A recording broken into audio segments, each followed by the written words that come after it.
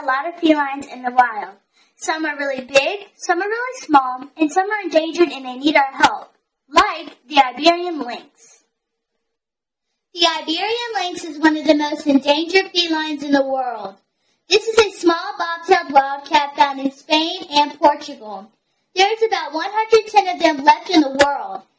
They may soon be the first cat species to become extinct for at least 2,000 years.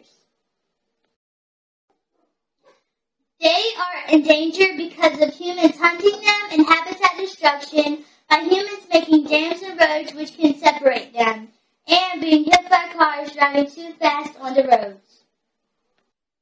The Iberian lynx is important to our environment by helping keep wildlife balanced by killing carnivores like foxes and mongooses. We can help bring the awareness about their condition by starting or signing petitions.